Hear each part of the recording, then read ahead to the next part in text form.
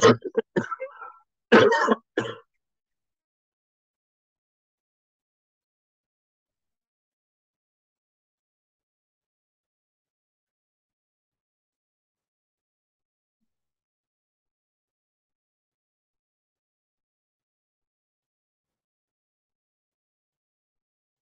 buddy,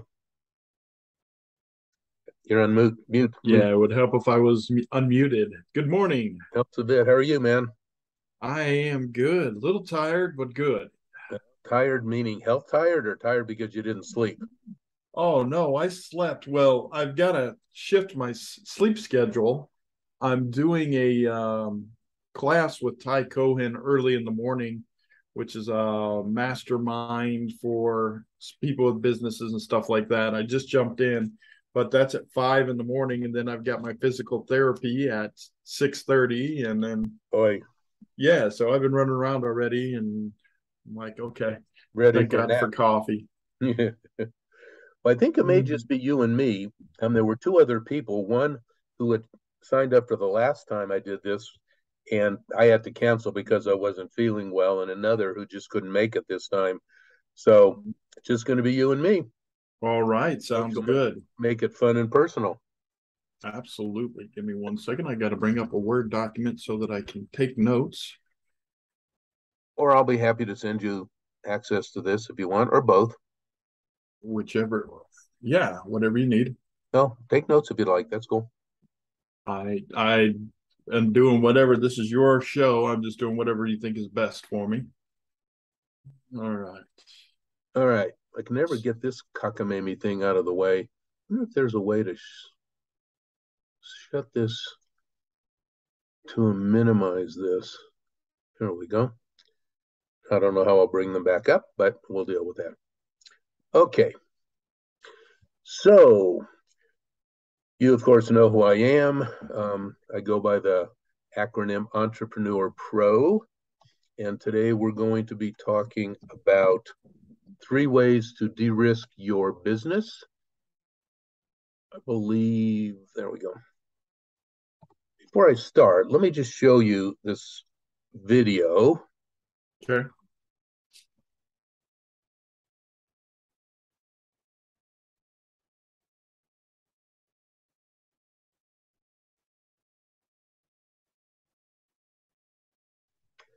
I show this because I think it's important to understand that that's how fast a business can fail if you're not paying attention and thinking about the issues that I call de-risking. Way back in my career, I was working for another company. I was the liaison between the operating company and a number of subsidiaries. I had an incredible boss and mentor whose name was Max. We owned an amusement park ride manufacturing company, and they built this particular element and the other loop elements in coasters. They actually built Disneyland, all the major rides at Disneyland, and we acquired them after that. The This particular element called a corkscrew was built in the yard of the company. One loop, actually, it was two loops, and I would go out there every 3 weeks and ride the coaster. It was just the greatest damn fun. They ultimately sold that coaster, took it down, and installed it at Knott's Berry Farm. I'm sure you're familiar with Knott's Berry Farm. Mhm. When Knott's Berry Farm bought the ride, they paid $580,000 for it, and they installed it for another 300, so they had about $1 million in the ground, spent another $1 million promoting it, and in the first full year when they began opening this ride, when they opened this ride for the first full year after that, their attendance went from 3 million to 4.5 million people, all attributable to this ride by their own statement. And each of those people were paying $12. So they added $18 million in revenue, most of which was to the bottom line from this ride. And Arrow, the company that we own, made 8% on $580,000. So they made about 48,000, and Knott's Berry Farm made 18 million every year thereafter because of this ride. I went to my boss and told him I thought we needed to change the model so that we could start generating revenues based on royalties, put the rides in on a concession basis. My boss, Max, explained that it wasn't the right culture. We should have never bought these companies. He was brought in after we bought a number of companies, but he told me that I could put together deals to do that myself. So I started advertising the fact that I would buy rides, syndicate money from other investors, and put the rides in parks on a concession basis. And I got one deal. There was a park in Panama City, Florida that wanted the ride, and there was a company that was willing to sell them a ride, and they had already negotiated to buy the ride. And I stepped in the middle and we closed the deal. I went to my attorney to get a contract and found out that I couldn't do it. I'd already agreed to do it. I was already planning to do it. But he said there's this thing called the Securities Exchange Commission, and any money that you raise from anybody needs to go through them, and it needs to have a special document. Long story short, I told him I'm going to do the deal, so tell me how to minimize my risk. And he said, first of all, go to friends and family because they're less likely to sue you. And secondly, put a document together akin to what you would have to do in a very more complex way for the SEC. And be sure to emphasize risks. Think of every risk that could possibly happen and include that in the document where you explain what you're doing. I literally thought and thought for days and finally came up with 9 risks, none of which I thought were going to happen, because why would I be doing the deal if there were risks, right? So wrote down the 9 risks, went ahead and with the deal, and as it happens, 7 of those no way in hell are they going to happen risks happened. 7 of the 9 risks actually materialized. They didn't ship the ride on time, so it didn't get here on time, which didn't matter because the park didn't open in time. Ended up having to move it right away to Tulsa, where it didn't operate because the ambient temperature was too high and out of spec for the ride. The first year was a total disaster. I reacted to everything and ended up putting the ride in Denver, where it was one of the best investments I've ever made. The first year almost killed me. I had just quit my job, and all of a sudden these events were occurring, all of which I had written down as risks, but never really spent any time paying attention to. And it's why I now tell people that I coach, you have to de-risk your business. You have to be proactive. Had I taken the time, I would have thought about the fact that when I was in Panama City in January, that since no ground had been broken, they surely weren't likely to have a park in May. Had I spent any time doing research on the background and references of the company, I might have found out that they weren't reliable. Had I looked at the operating specs of the ride, I might have realized that it wasn't going to function in high ambient temperatures like in Tulsa. But I didn't do that. So what I came to realize is this meme, which is kind of the watchword of how I view myself. Recognize Dean Martin, I'm sure.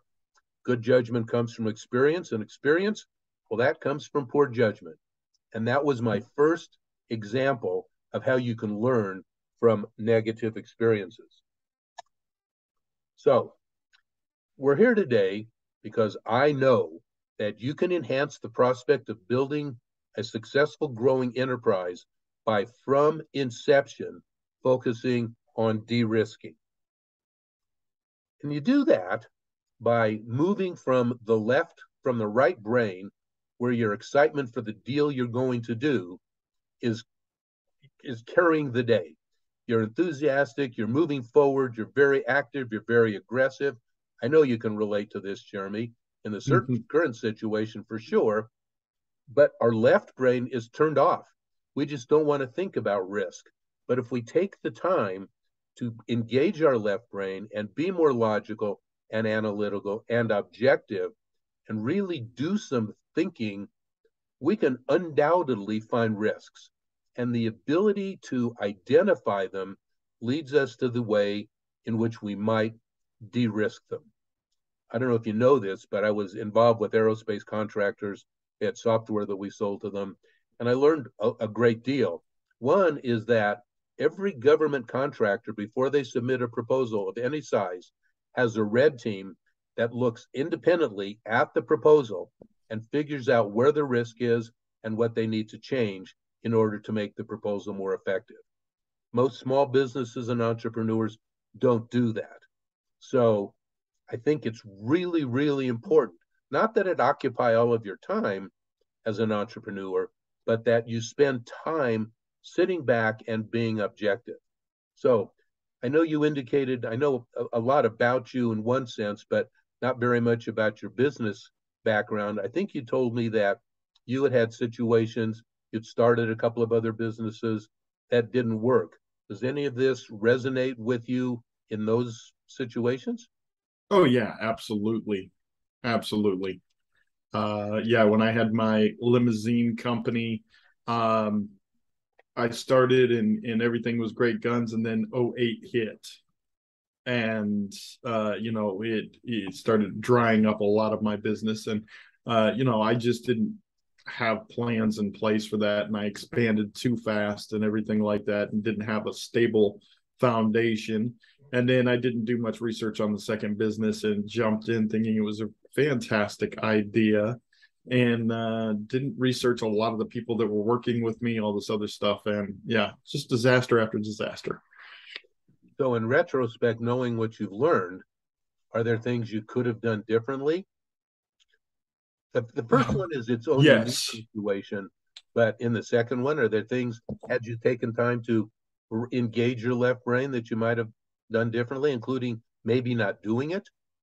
Yeah, one, probably not doing it. But doing it over, I would have started smaller and really worked on building it up. And I had, at the moment, had plenty of money and figured money would solve that problem, and threw a whole bunch of money, and that didn't solve the problem. So yeah, it would have started. I would have started off smaller, and then on Facebook, and gotten more of a follower and reputation than just starting out of nowhere and then throwing this marketing campaign out. Yeah, so as is the case with me, you are able to go back and reflect and say, if I would have been, but I've been there. That's why I Yeah. understand it. I've been there a couple of times after that where I didn't take the time to really de-risk it. But it's an interesting concept if you think about it, that we get so jazzed about our ideas that one, we don't research them properly, which is one of the things I strongly encourage my clients to do before you take the leap. The problem is we're so focused on doing it that we can't believe that there's the need to do any of those things because it makes such sense. Right. So yeah, there was a something I read on Yahoo Finance, I think it was.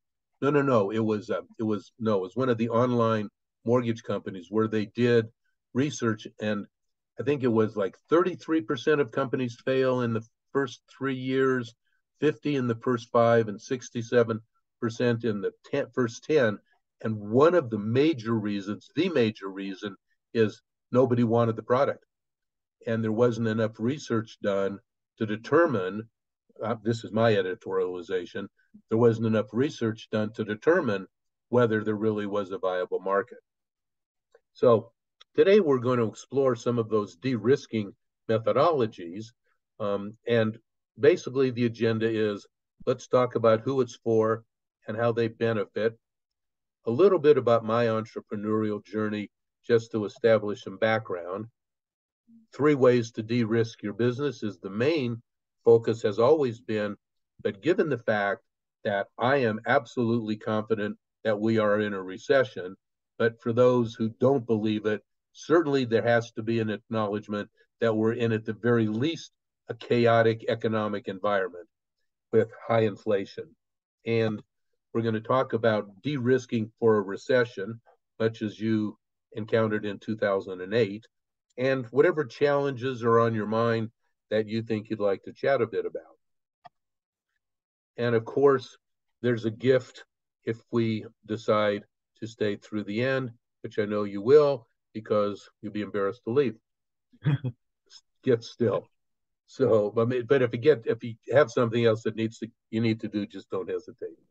I got to go wash my hair. I got. We can handle that. All right. All right. So, who's the workshop for? It's for aspiring, active, or seasoned entrepreneurs who have dreams that can only be fulfilled with a team of people. You're already beginning that in GPS to Life Success, who want consistent growth and profitability with minimal risk, and who definitely want success as an entrepreneur with less anxiety. You're certainly all of the above. I already know that. I find it fascinating. I never really stopped to think about this until recently, but doctors go to school to learn how to be a doctor, and Right. attorneys go to school to learn how to be attorneys, and plumbers and electricians have apprenticeship programs or trade schools, Microsoft professionals. But for entrepreneurs, where do you go? Where do you go to understand the level of detail and complexity of being an entrepreneur analogous to medical school, law school, or trade schools? And the answer is if you have $80,000 a year, you can go to Stanford, one of my favorite schools, or Harvard, or a number of other schools that now have very active programs in entrepreneurship. But for those who can't afford $160,000 or who now, where they're way more competitive even than when I went to Stanford, don't get accepted, the answer is that you have to learn it through doing. Or there is an alternative, and that's to work with individuals who have learned from poor judgment. So let's talk about the life of an entrepreneur. There was a song called The Bug, which was written by a fellow named Mark Knopfler. And I'll give you kind of a quick version of what the tune is.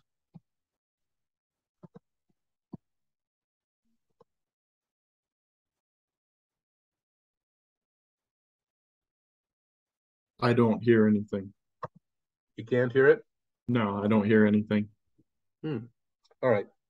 I don't know why that is, but it goes, sometimes you're the windshield, sometimes you're the bug. That's kind of the nature of the tune. Sometimes it all comes together, baby. Sometimes you're a fool in love.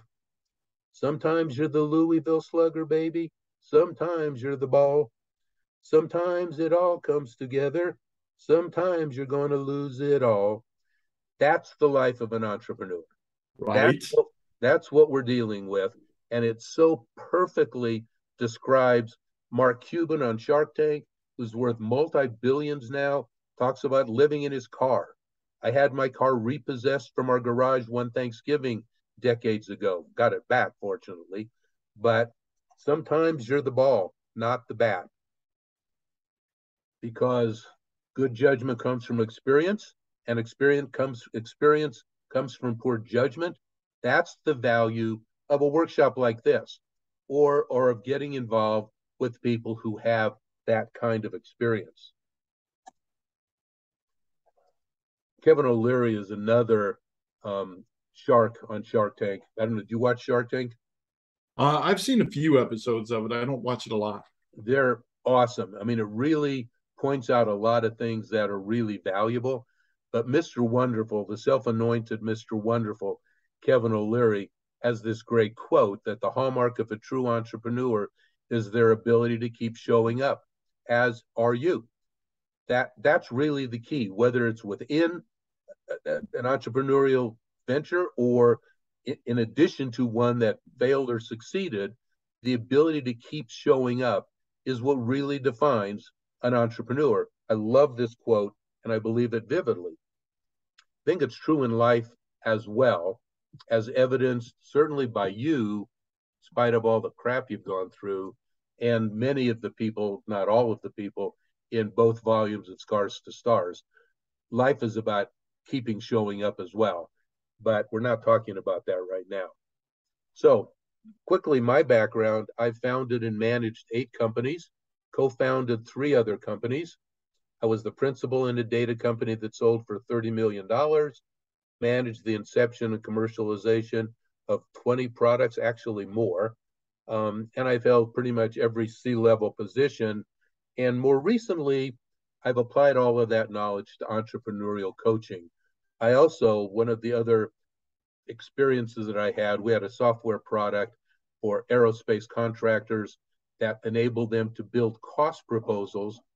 I also convinced a very classified agency, and a number of agencies followed suit, that they should use our product for analyzing proposals, and their requests for proposal went out stating, you will buy Dan's product or don't bother bidding. Those weren't the words, but that's exactly what it did. So that was one of my proudest moments in terms of really creating a win-win for everybody as a result of continuing to think about and reflecting upon new opportunities. So my successes as a coach, I've worked with and I'm still working with Byron on culture issues. Shweta wanted to expand her jewelry brand in India to 6 major cities.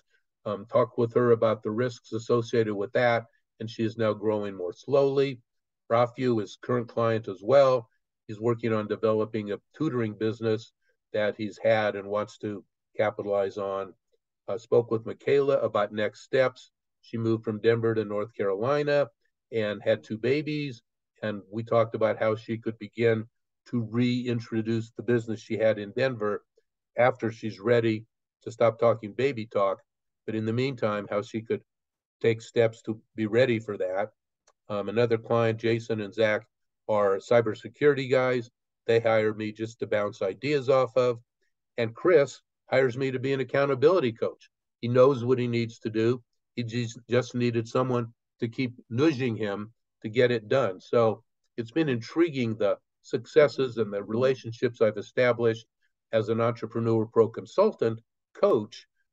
Is just a whole range of different things, which, oh, and then Chris, I do work with his salesperson to do sales training.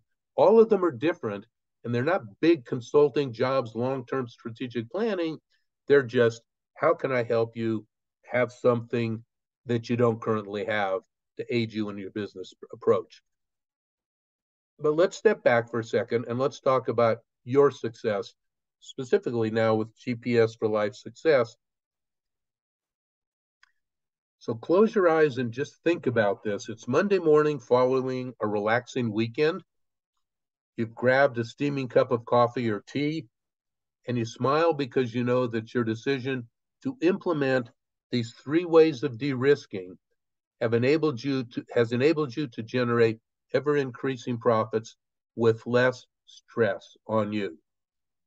Put yourself in that place just for a minute and just breathe it in and realize that one Monday morning soon, you'll be having a steaming cup of coffee, confident and smiling, because you know that implementing these 3 ways of de-risking your business has enabled your team and you to generate ever-increasing profits with less stress on you, which God knows you deserve. All right, open your eyes and let's talk about 3 ways of de-risking your company. The first I call your truth. The second I call U.S. Special Forces. And the third is oil and gas. Clearly, for the most part, pretty cryptic, intentionally, because I want to delve into each of these individually for a bit. So, what is truth? What is your truth? Tell me, what values are important to you? What values and principles and precepts govern your life? Well, definitely, I'm a person that reads the Bible and definitely believes in God. It's my foundation. But my main truth in life is, and my saying is that we're in this world together. We need to be lifting each other up. Is really we need to just treat each other how we want to be treated. And, I want to be treated with respect and dignity. And I want to know that, people acknowledge when I do work, and other people should have the same thing in life. And so I want them all to know that. So that's basically the main truth that I come to is that yeah, that that and I'm a person that character character means everything to me. There used to be a time where people would just do a handshake on a business deal and it was done and they would do it. And now we're at a time where it just seems like we can't rely on people anymore. And it's very difficult. So, I really want to build that people can rely on me, and I want to be able to rely on people. So, yeah. Excellent. Excellent. No surprises there for me. Excuse me. Mm-hmm. Still recovering from this virus. Have you taken the time to write the version of those principles down for GPS for life success? I have not. I would encourage you to think about that. Your truth as an individual guides the company's culture. And it's very, very, very important that you write those precepts down. This is an example. These are not mine. Some of them relate to mine, but having fun is one of my core values. Respect, respect for the clients, respect for the team members, respect for everyone, um, honor, um, implying integrity and the same kinds of issues that you're talking about. Um, Empowerment is another of mine. I think that, I don't think, I absolutely know that writing them down, telling people about them, hiring based on them, all of those things are the foundation of your company, just like they're the foundation of you, Jeremy. So you need to write them down, publish them, propagate them, talk about them, reward people with them, and in other ways manage to them, and that will define the culture that you have. The the I'll give you an example. I work for a company. After my amusement ride experience, I went to work for one of the subsidiaries, which was a computer time sharing company. We were selling at the time there was no competition, software product that enabled structuring of certain kinds of municipal bond issues. We had every single investment banker in New York City, and at that time they were many, not anymore, was a client of ours. And we were generating $80,000 a month in business, grown that from a dead stop. I came to work for the company that had a piece of business with AT&T that was about $1.5 million a year, and we were doing $1 million from a dead stop, 80 grand a year, with one person in an office in New York providing support. And he supported his clients. Time sharing was a situation where you put your phone in a coupler and then you'd use a terminal. It wasn't even a computer, just a typewriter to communicate with the computer that did the processing somewhere else remotely. It's like cloud, very early version of cloud. But Russ had to use his phone to put into the coupler in his apartment when he was working at 2 o'clock on Sunday night and didn't have a phone to talk to his clients. Asked Phil, who was the new manager of the office, if he could have a phone beyond that the company would pay for to do that. It was $8 to install it and $5 a month. And the office manager managing an office doing not only 80,000 a month from that, but the other businesses beyond that, asked Phil came to me to see, excuse me, if he could do that. I, of course, affirmed it and we got the phone. The end of the month, my boss, who was the president, I was the marketing VP, called me in indicating that he'd seen that I'd approved a phone for Russ's office. I'm sorry, for Russ's home. Yep, I did, Jerry. Well, I've had other people ask me to do that, and I've always said no because I think it's a bad precedent. I said, well, actually, I think it's a perfectly good precedent for anyone who's trying to support $80,000 in business with working on weekends from his apartment and in the middle of the night, I think it's a pretty good precedent, and I would do that anytime the opportunity presented itself. Jerry said, well, we obviously have a problem. I said, yeah, what what would you propose I do in this situation in the future? And he said, well, I would propose that you use your best judgment. Well, my comment was, as yours would be, clearly that isn't working, or we wouldn't be having this conversation. Right. So give me some guidelines. And his comment was, you just need to understand, Dan, you can make any decision you want, but I can overrule any decision you make at any time if I want to. Well, that was it. I knew our values were quite different, and I couldn't accept that. And I knew then I was leaving, and I spent 2 weeks putting together thoughts on how to go about that, and then turned in my resignation with 2 weeks' notice. I then spent, this was just after I'd already committed to the amusement park ride that never operated that year with obligations in September. I spent the rest of the year, I don't even remember how I lived. I didn't pay any of the obligations, renegotiated with everyone, and they were fine. Putting together plans for what the business was I wanted to start. I knew I wanted to start a business. And I began writing down my thoughts about, based on what I had learned, about how I thought people in the company should deal with one another, how people within the company should deal with clients and the outside world, and so on. There was not such a thing that was a big deal at that time called company culture. I began reading about it years later, but that's what I had defined. And I used that document for everybody that I hired to let them know what the core values are of the company.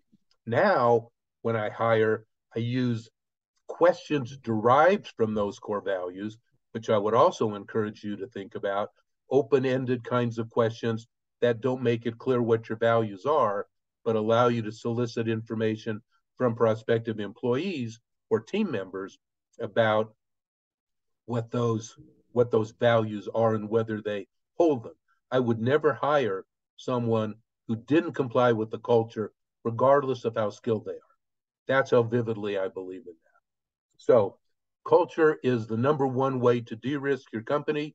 I had a company that ended up reducing in force from 28 to 5 when I had a huge layoff. People stayed with me because they bought the vision and they had the passion for years without ever knowing they were going to get paid. Never had anything like that. Never could have imagined. And many of them never got paid, including me. Of course, they always got money before I did, but it was a phenomenal experience and a real indicator of what people are willing to do if they accept the culture and if you hire them based on that. Every company has a culture. It's just not going to be the one you want if you allow it to go on by itself, because ultimately people will determine the culture by emotions and irritations, didn't get an increase, upset with someone because of how they were treated, and they start propagating unrest. And a culture becomes other than what you want. So if you do nothing else, I would strongly, in the midst of everything else that you're doing to get GPS to life success going, strongly encourage you to not only create core values, propagate and manage to them, but also as you grow, create questions from each of the values, maybe 5, and then use them at random when you're interviewing people to begin to understand how they feel about issues that are your core values. Here's a couple of interesting examples of people that didn't do that. I saw these on Yahoo Finance after COVID had begun to abate. This Carter Lewis, a restaurant entrepreneur, says, I don't think it's a matter of people wanting to stay home and stay on unemployment. I think that people just don't want to go back to the same. Well, if Mr. Lewis, if you would have had a culture in place, the people might never have left.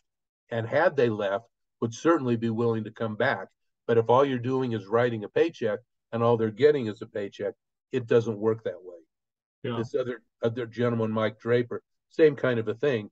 I realized that people were interested in not just pay, but on how they're being treated and what type of work environment.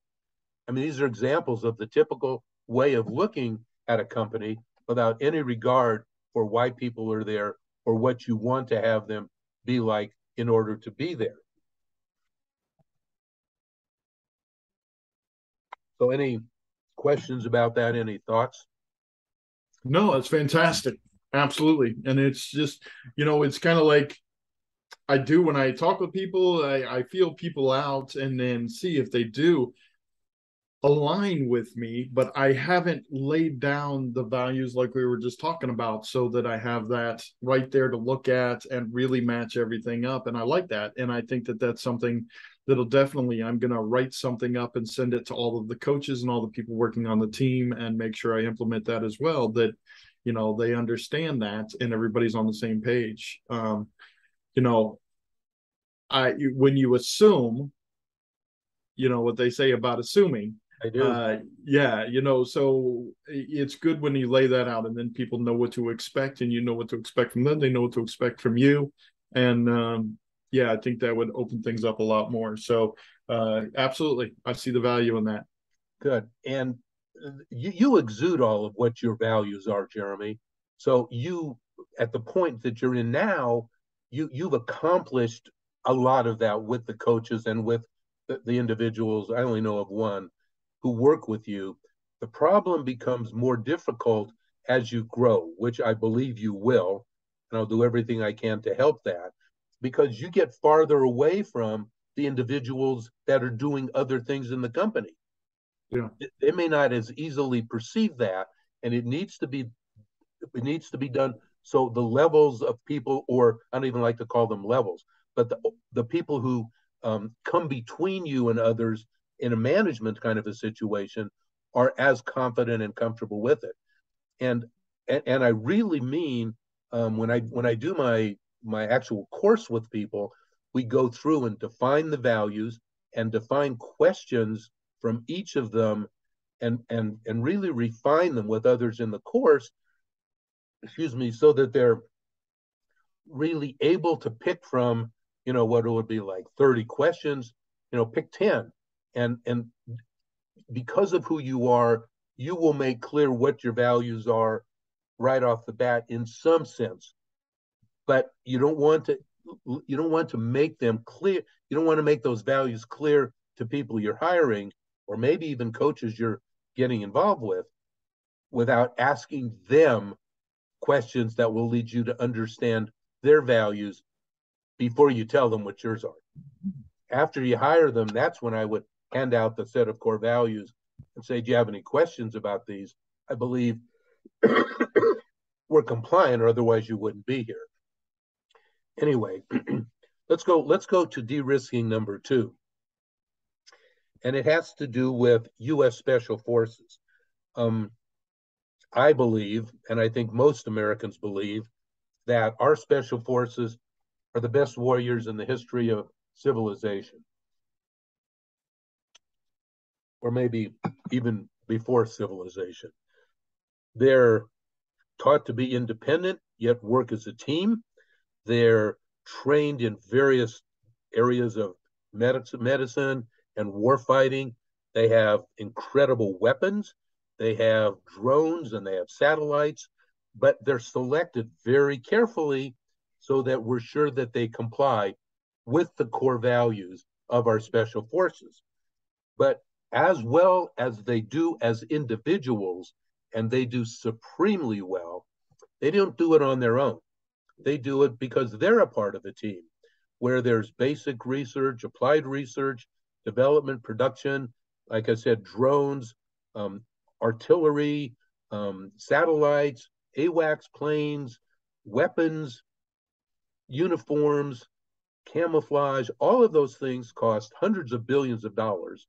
And that's what has gone into making these warriors what they are. They're a part of a massive team, and the end result is those people become the warriors that they are because of who they are, how they're selected, and what their team has done for them. It's exactly the same in a company. People within a company need to work as a team, and they are able to do that for a number of reasons. This is how I view it. And I think this is a way to de-risk a company as well. Hire to your core values, empower people within the areas of expertise and domain. My mentor, Max, was incredible in so many ways. But one of the things that he talked to me about, which I really love, is how he believes that the corporate typical hierarchy is really needs to be turned upside down, where the folks touching the customers and the clients are the ones at the top. Those below are people who have a better name on a business card, a better network, more judgment, more experience based on poor judgment, something, and where the people at the top of this new inverted hierarchy know what they're entitled to make decisions about, and they know that they're going to be supported in their decisions. But if there's something they need that they don't have or know, they know who to go to, and they're not uncomfortable doing it. They know that decisions they make will be supported, but also to the extent they don't turn out, as is the case with entrepreneurs and managers, that they will be talked with, that they'll have a conversation with the manager about what they did, how they did it, and if it's appropriate, maybe with the rest of the team to talk about what might have been a more effective way to go about that. Not by way of judgment or punishment, but rather by way of understanding how we can learn from that experience. So I have hired people, and I've hired them outside of a culture way, way, way long ago, and I ended up regretting it. Now, when I hire people, they all have a concept of the core values. They know they're empowered. They know that I respect them. I expect them to respect others in the team, and they are empowered to do what they need to do. It's an incredibly effective way to run a company. And certainly with your background and your skill set, this is a no-brainer for you. I think you exude all of this anyway, but I think it's important to never forget about the fact that the team is not only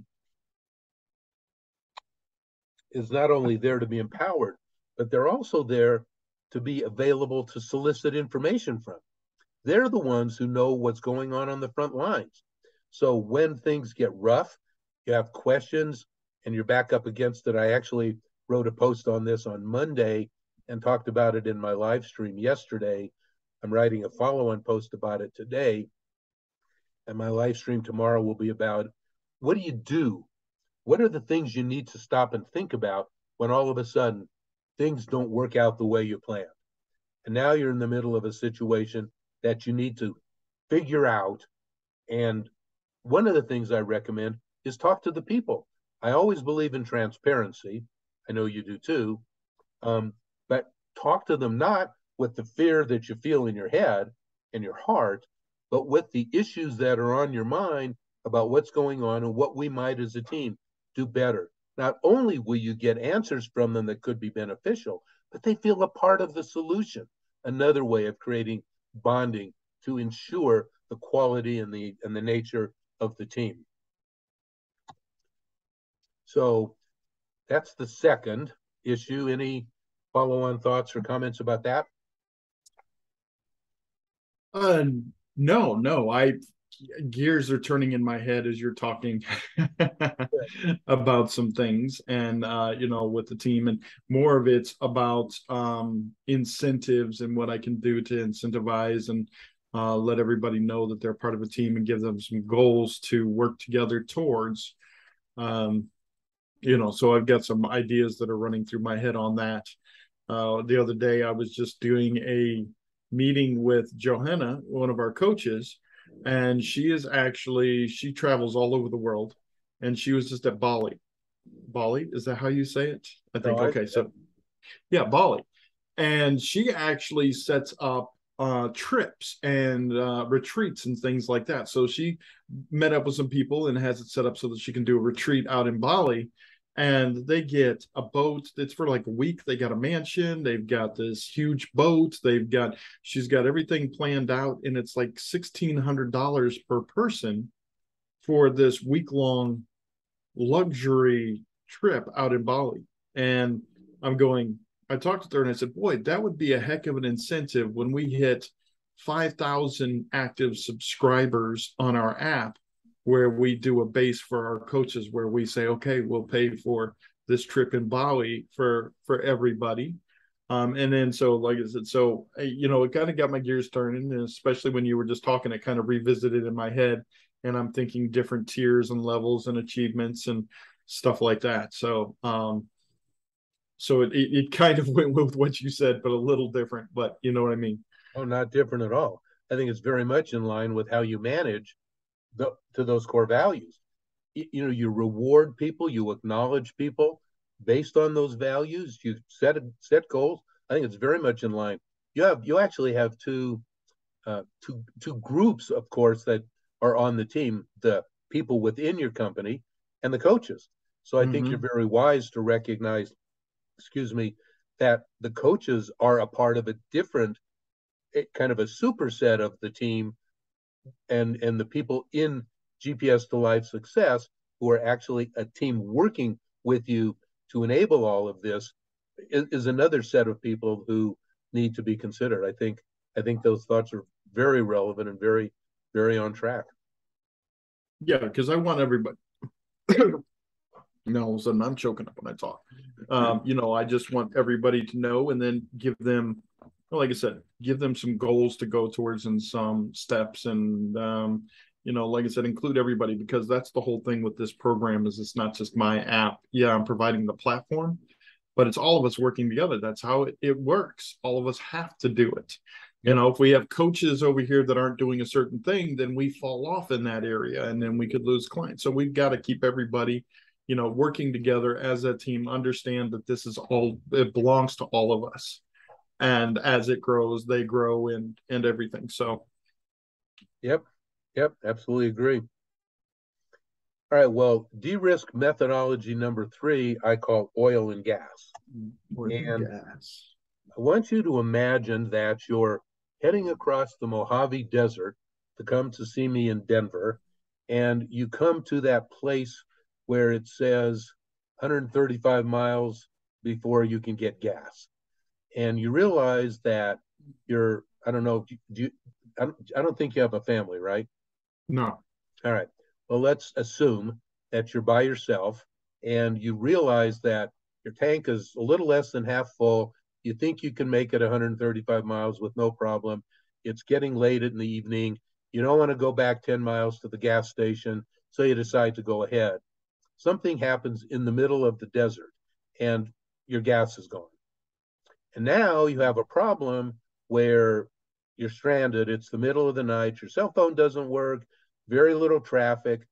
So you're in a situation where you wish that you would have gone back that 10 miles to get gas so that you would have not taken the risk of heading across the desert and found yourself in the middle of the desert without the means of going forward. Well, it's very much like capitalization. Capitalization is critical to a company's success, obviously. You well realize that. Having enough capital at the beginning to anticipate what could happen is equally critical. Now, oftentimes that isn't the way it is. Oftentimes people don't allow it to be the way it is because they're anxious to get going and they don't take the time to really think about what kind of capital they need. Now, I'm not talking about only outside capital. There are lots of ways of generating capital. It doesn't have to come from investors. It come from a range of different sources, but and much of it could be from your own work and sweat, which is what I've done. In some instances, you've done certainly as well. But the right way to do it, taking all of that into account, is to create a cash flow plan where you think about where you're going, how are you going to get there, how much is it going to cost, when will you reach consistent positive cash flow for at least 3 months in a row, and how are you going to fund it? And there are all kinds of ways, we'll talk about that at another time, to fund whatever's going on. But after you've done all of that, then you need to think about Hofstadter's Law. There's a book called Gödel, Escher, Bach, and Eternal Golden Braid, where the author, Douglas Hofstadter, says, it always takes longer than you expect, even when you take into account Hofstadter's law, which is that it always takes longer than you expect. So I always ask people to give it the 2 times rule. Once you've come up with that cash forecast, monthly cash forecast, double the time and double the amount, and you'll still be lucky if you achieve it. I have a very good friend, really our best friend, who sold a company for tens of millions of dollars years ago. And he and I talked about this, and he said, actually, I actually did it 2.5 times. Every project I had, I found that it was more like 2.5 times what I objectively thought it was. So when you get into the middle of the company and you're without capital, just as the case when you run out of gas in the middle of the Mojave, you're at risk. You will definitely pay up for the gas, and you'll waste a ton of time because you're in the middle of the problem, and you, whether you're successful or not. One of the things that I learned, Stanford is an incredible business school. One of the best blessings I've had was to be able to go there. One of the 2 things that I learned that I've never forgotten beyond how to think, that's really what they teach. Stanford is a big case study school. So they're just case after case after case where you talk about stuff, associate various aspects of a company situation. But there are 2 specific things I learned. One is how to calculate net present value. And the other is that growing companies consume cash. They don't throw cash off. So oftentimes people go into companies. I don't really talk this much since I started getting over this virus. They go into companies expecting that they're going to throw off cash as they grow. It's not true. Investment in resources, in people, in computers, all kinds of things precede revenue, as I'm sure you realize. So you have to plan for that and plan for it wisely. I mean, I was in a situation where I actually had to pledge half of my company to get a $30,000 loan. The company was worth well more than that. And I was grateful to have it because I desperately needed the money. It brings back the quote from Kevin O'Leary again about the hallmark of a true entrepreneur is their ability to keep showing up because you've got to find a way. You've got to find a way when you're in the middle of the success or at a problem point. You've got to find a way to go forward. Oftentimes it's monetary. And if people would just take the time, as silly as it seems to many, to put together a monthly cash flow statement and then apply the 2 times rule, be a whole lot better off than if they don't. Have you taken the time to do that? Yeah, I've sat down and it's been interesting because we were talking originally about planning for things and what could go wrong and other things like that. And as you've seen, we were originally supposed to launch in originally in August, and here we are in mid-October, still developing things, but we're doing well with everything. But there were more things that I was going to have on the app that I needed to pay for in order for us to have. And I had it set up. The reason I did the tier and I had those separate pieces that were add-on was, what if the money's not there? I can't afford to have my company fold because we don't have the right finances for those. And sure enough, the finances haven't been there yet because we've run into some different things and I've had to restructure stuff. But those pieces are stuff they're not mandatory for us to get this going for people. And when we have them, they're going to be great additions to it. But yeah, and so it's been interesting with the whole financing thing, but with the layout, but it's been really, I've been very blessed, like I said, because of my past experience, to really set this up to go, okay, what do we need minimally to go and at least make sure that I can hit the minimum goal with that to get this going. And I do have some other areas that I'm trying to get some financing with for it and stuff like that. We'll see how it goes, but we just, like you said, keep showing up, keep putting one foot in front of the other. But I think we've got all the right tools and the solid foundation. And then the other thing that I realized from my other businesses is keep my overhead as low as possible. Yep. And that's what I've done with this as well. I mean, the app is paid for, all the other things are paid for. So my expenses is staff that's helping out and some of the software that I use, but we have minimal expenses, which is great. So I, yeah. I commend you for that, and for the forethought that goes into what happens if, because the if happens all too often, and failure to recognize that and account for it could, had you not spent the time thinking about it and been cautious about your overhead, it could have been a lot different. It'd be nice if some of your coaches actually paid you like me. Um, That's all right. It's it's okay. It's great because we've had some coaches pay, but and I haven't pushed to get more coaches on the platform itself because I wanted to make sure we had the foundation and the protocols in order. And this has been an experiment with the different coaches. Where are people getting confused? I would rather deal with that with 16 coaches than deal with that with 60 coaches. yep. No, I think that's wise as well. And there's something else. Are you familiar with the concept, or you are, whether you recognize the term, of a minimal viable product? I can guess about what that's Yeah, at. you've Yeah, actually described it. I mean, I yeah. never heard that until the last couple of years, but now it's a big deal in the software world. What is the minimal viable product? Get that on the street and let it start helping you with the revenue production. And add-ons are fine, but you we the Metagami software product that I've been involved with for literally 35 years is finally commercially viable. Finally, after many fits and starts, we ended up parting ways with the visionary many years ago, probably, gosh, 20 now. Well, no, 10, because he was bound and determined that until we achieved the perfect product, we weren't going to release anything.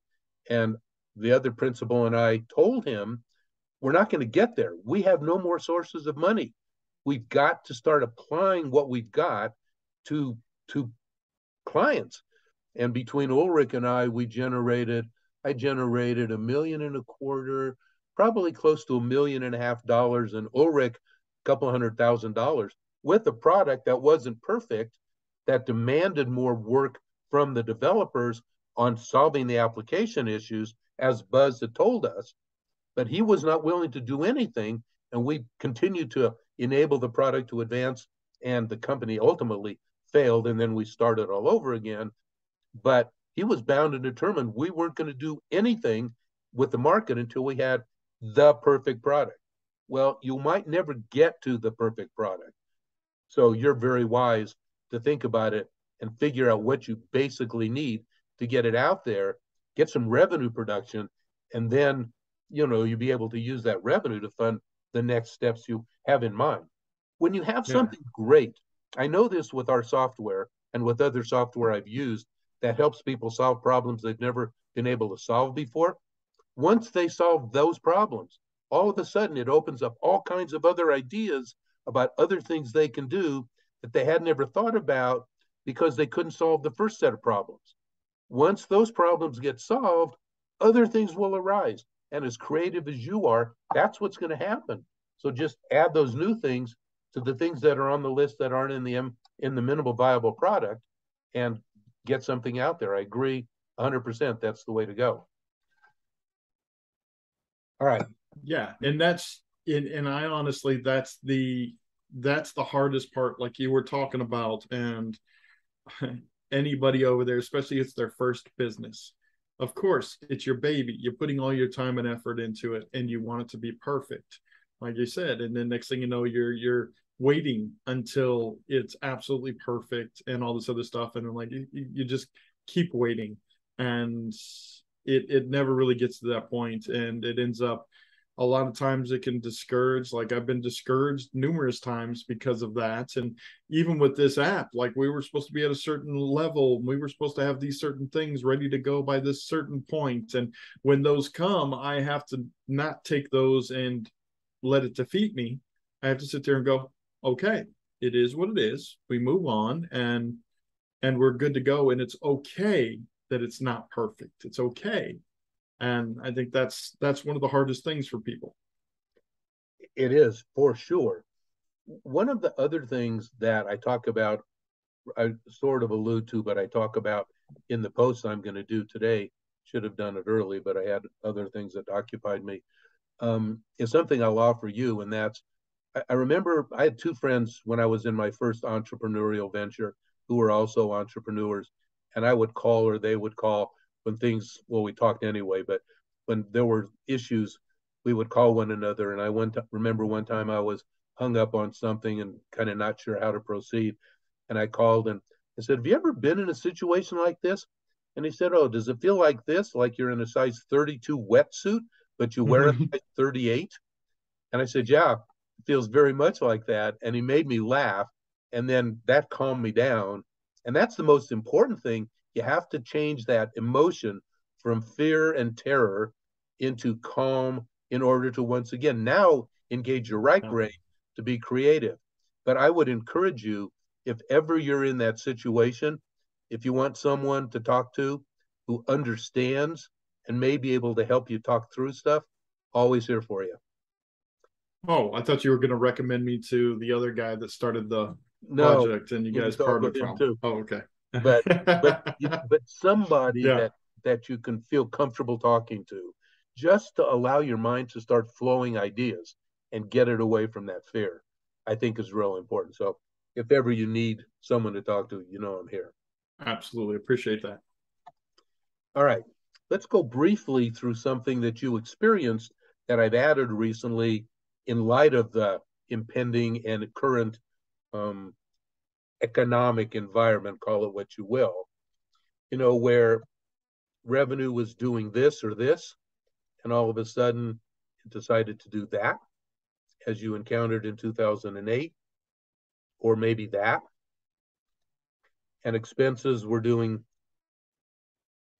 steady and all of a sudden started jumping up and profit going down.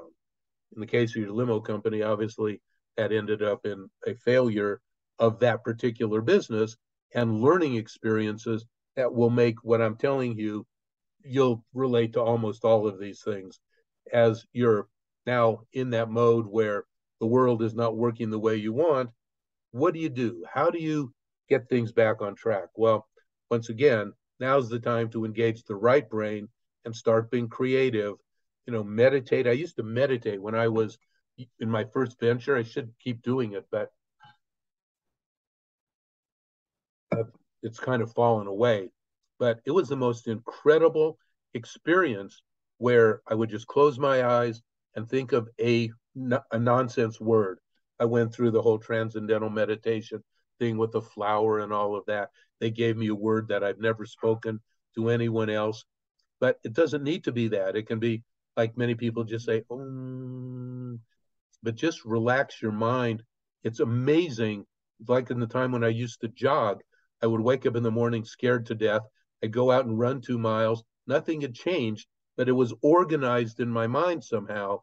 And I was able to think about it as opposed to being terrified. So, how to de risk revenue and expenses? Well, create ways to advance revenue in time by getting your MVP out there, your minimal viable product, offer discounts for buying now, create strategic relationships with organizations that might end up taking some piece of revenue in the future, but can help you move forward, conserve cash wherever possible. None of these things will be a surprise. Purchase only when you have closed business, match your purchases to the actual cash inflow, buy less expensive items, don't upgrade hardware unless mandatory, buy subscription monthly, not annually, even though it may cost more, it conserves cash, buy in smaller quantities. As to growth, delay hiring until revenue justifies, match a salary to the cash inflow from the sources you're confident of, use offshore resources. I use them extensively and they're very valuable. I have a full-time employee in India who's incredible. less than $1,000 a month, I would pay 90,000 a year to get someone like that in America. 1099s instead of employment. Um, Limit the monetary perks in favor of a culture that people can relate to. I told you what my situation was. People believe in what you're doing, and your vision and dream is really palpable, very easy to get behind. So think about that. I don't think you need to worry about that, but pivoting strategically to deal with cash rich companies, for example, or products and services you can offer them. Rethink your sales and marketing focus. Tactically, are there any new products and services to help existing clients address recession and stagflation, cost control, employee retention? All of these things are ways to think about how you deal with things in a recession, stagflation, or uncertain economic environment. So that's kind of the key before I go on to the last part. I don't expect this is going to be relevant to you right now, but I want to just get an answer from you about it when I just as a test. So any other challenges or issues that you think you'd like to chat about now that we haven't discussed that I can help with? We as far as because we're recording so that we have this for other people, and I'll talk to you more about things after recording Okay. because I won't tell too much. But yeah, the big thing is, of course, I want to make sure that the people that are doing stuff for me right now, like Lee and Jennifer, do get some financing, and that's we're at the point now where I can start getting some more coaches, I believe. It's just the biggest challenges have been getting everybody on the same page, all these different coaches to get stuff submitted, different things like that they need to do on a timely manner. That's been one of the headaches with it, but no. And then I think the big thing is of course, bringing traffic in.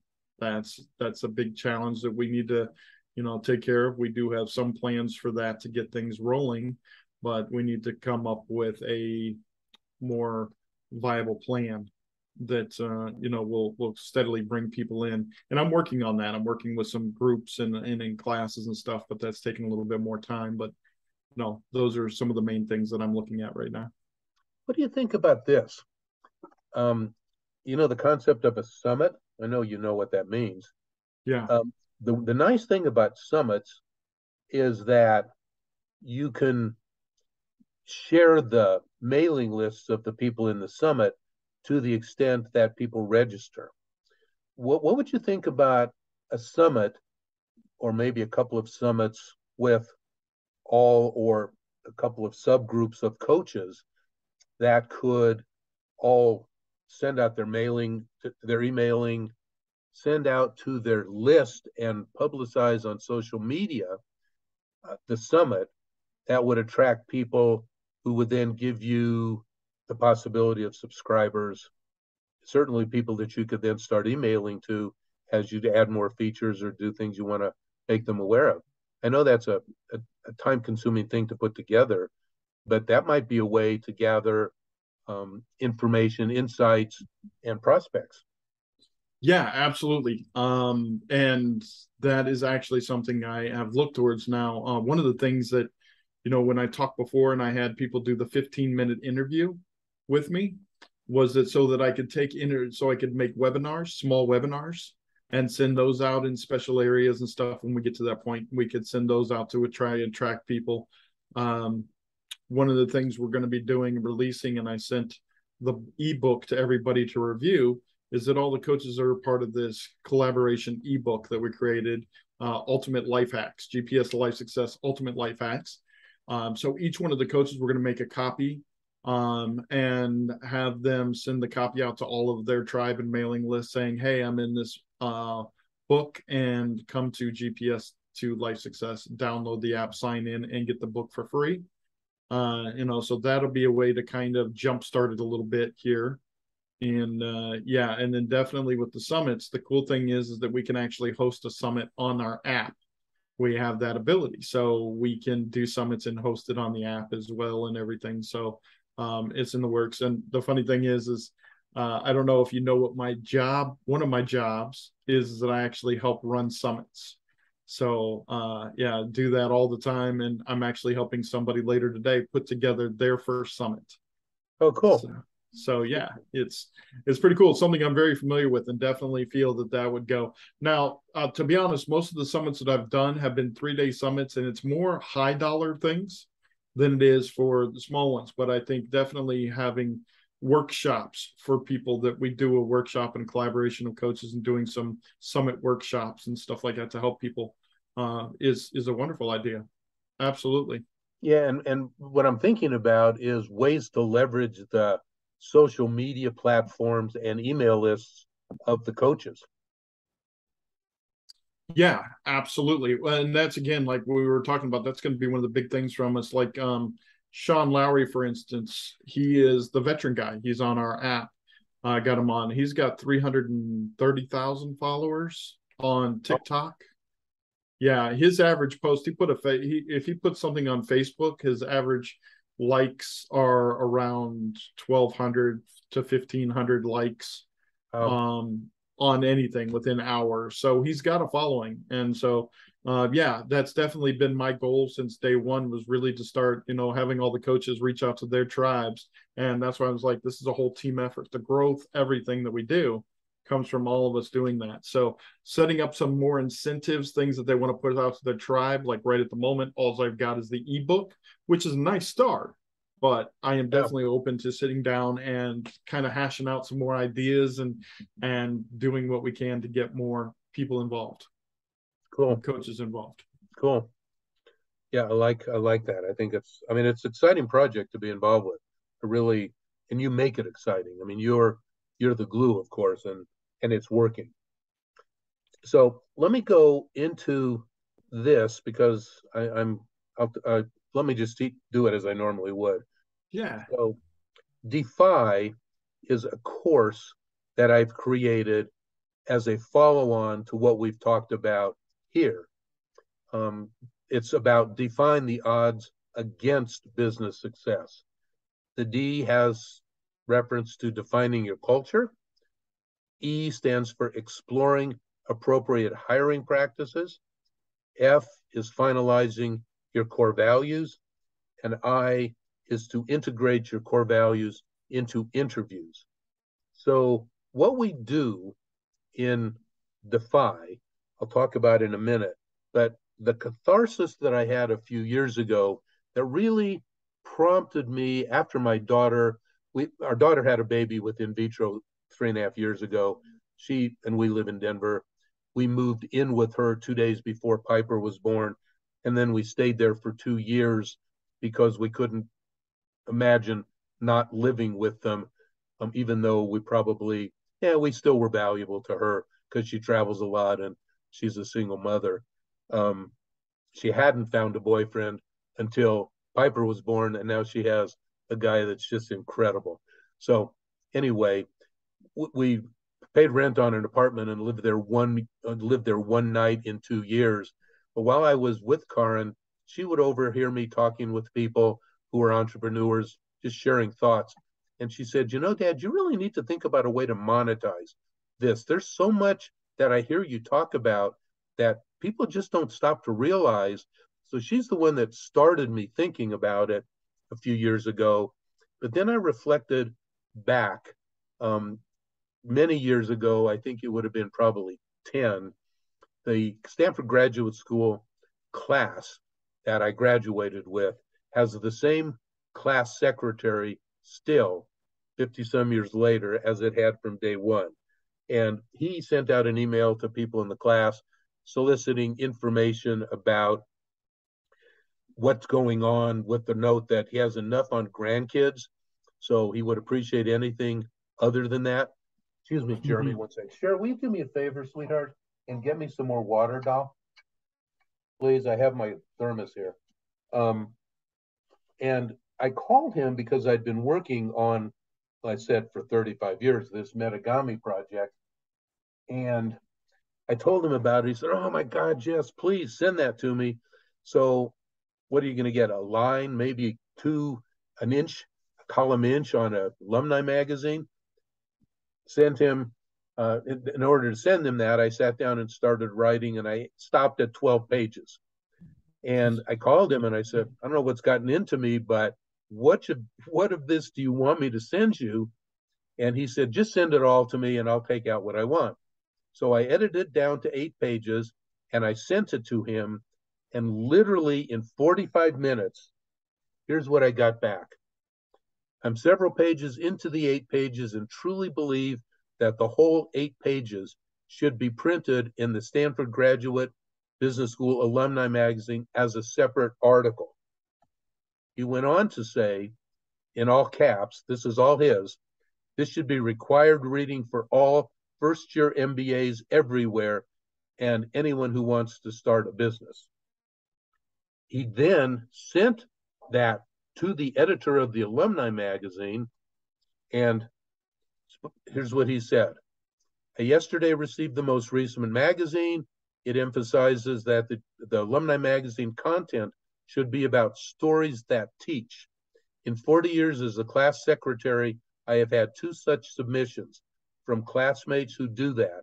The current one from Dan Walkowitz. Nice. I guess I'm again enunciating my feeling that I learned from others who have fought in the trenches of business and learned little from PhDs who have never been there. Incidentally, we had none of that type of teacher at Stanford.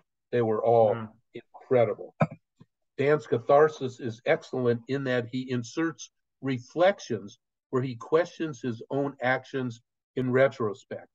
So even then, when I wrote this, catharsis is what I call it, after each area where I talked about something that had happened, I have an inserted paragraph called reflections that I would say, here's why I did what I did. Here's what I could have done. Here's what might have happened. Here's what did happen. Would I have been better? That kind of thing. And that's what he was talking about. So I realized after Karin having a conversation with me that even Bruce, who created a large accounting firm in Seattle, appreciated what I had to say. And that's when I first began to realize that I did have something that might be worthy of people's interest. So Defy is the course, actually one of 2 courses, but the one that follows from this, where people who decide to take the course will participate in online Zoom meetings, 4 learning modules, and 2 modules for detailed work and questions in weeks 3 and 6. It'll take place over a 6-week period, 60 to 90 minutes for each session on Wednesday or whatever, evenings of successive weeks. And there's a money-back guarantee upon completion of the first module for anyone who doesn't feel that it's valuable. But the whole point of it is this was something that the guy I work with who had previously been at McKinsey, who came to my company, one of the companies I had founded, said that his boss asked him after he completed a real exciting week of off-site training, what were you going to do when you get to the office on Monday? Because what happens, we all have experienced it. You go off-site, you do something for a few days, you've made a jillion notes, you come back to work with all these great plans, and then Monday morning happens, and you never go back to the notes because the work that you have to do consumes you. So one of the courses that I did, the course I did earliest, ended up with basically I didn't achieve this. So I've now restyled the course so that at the time the course is done, the 6 weeks are done, core values will be established by every participant in the course. They will have been discussed and refined with those others in the course. 5 or so questions will have been established for each core value, and they will be, once again, refined by interaction with people in the course. And then we will talk about how you would grade or score the responses you get to the various questions in terms of how compliant they are with your culture and your core values. So the entire 6 weeks is dedicated to those ends. So for people who decide to take option one, the price would normally be, this drill, Jeremy, Mm-hmm. 34.97. But for people who sign up this week, the price is 14.97, $2,000 savings with a money back guarantee through the completion of module one. We also have a second option, which is the Defy course, 3 biweekly mastermind sessions, which are priced at $450. The normal price would be $39.47, but for people who choose this option, it would be $2,797, over a $1,000 savings, and once again the same guarantee. For option three, the Defy course, not 3 but 7, a full quarter worth of biweekly mastermind sessions, priced at $1,050. 3 implementation sessions where I would work with the individual, talking about, now we've begun to implement these things. I'm having issues. How can I do this? What is more effective? 3 sessions with me that would cost $1,191 commercially. A total of $5,738 would be priced at $2,997. So same guarantee. So the options are the course for $14.97, the course with 3 biweekly masterminds for $27.97, the course, 7 biweekly mastermind sessions, and 3 hands-on implementation sessions as you begin to apply the culture and the core values for a price of $29.97. So I know you're not going to buy this, although I'd love to have you participate at some time. But if you were able to think this would be a priority, which of the 3 options would you pick? Oh yeah, definitely. I see the value in all of them, and an option three is a no-brainer for somebody who's getting started with a company. Especially at that. I mean, you have the 27.97 for option two, and it's only $200 more for the option three. So really, it kind of, what's the point of option two? Just go with option three. So, So yeah, option so three would definitely work. okay. So this is I have never had anyone pick other than option three, and this is a technique I learned from some online email that I got. If you offer 3 options, you didn't even mention option one, because people typically dismiss it because there's so much more that's relevant in each of options 2 and 3. And Yeah. just as you said, you dismiss option 2 because there's so much more in option 3 for $200, that why would you even think of anything? Your thought process is exactly what this approach is designed to elicit. So this is something you might think about too. I know Kim doesn't do this, Kim Walsh Phillips, um, and others don't do it, but I've begun doing it because it works every time. And to me, that's what people ought to do. That's what I would do. That's what provides the best value. So anyway, I wanted to introduce it to you. One, to confirm that still I'm unanimous in that option. And then the gift is basically what I'd give to you anyway. This is basically a free 30-minute session about anything you want to talk about, plus being aware of the clubhouse room I do with a couple of other serial entrepreneurs every Tuesday, 10 o'clock Mountain Time. But for you, really, anytime I can help, I'd love to do that. So I'm going Perfect. to stop the recording.